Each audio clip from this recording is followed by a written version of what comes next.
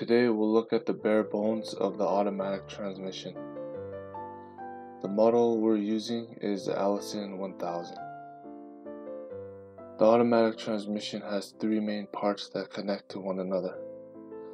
These are the input shaft, the intermediate shaft, and the output shaft. The input shaft is always rotating.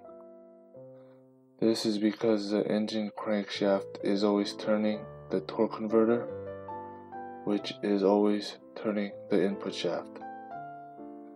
But that doesn't mean that the intermediate or output shaft will turn automatically to move your vehicle. In order to turn the output shaft, the transmission needs two more components to get the wheels rolling. It needs either the C1 housing or C2 housing to engage.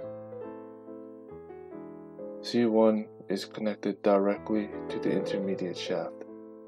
Once C1 is engaged with clutch packs, it'll connect power from the input shaft to the output shaft. C1 engages gears 1 to 3. It's used for underdrive.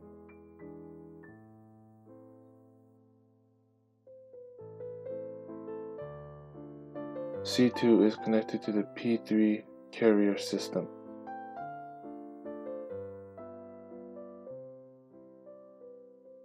Once the C2 housing engages with the clutch packs, it will connect power to the P3 carrier.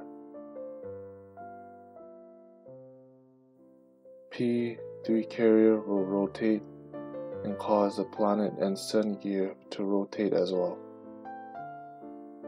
This is an indirect connection to the intermediate shaft. C2 engages gears 5 and 6. It's used for overdrive. When C1 and C2 are both applied at the same time, we get gear 4, which produces direct drive. And that's it. This is the basic setup just to move the vehicle.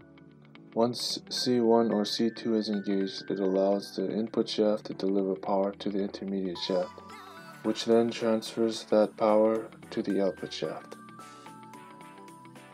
In the next video, we'll put all of this together to show you how each gear is selected using clutch packs. If you enjoyed this video, make sure to subscribe and like.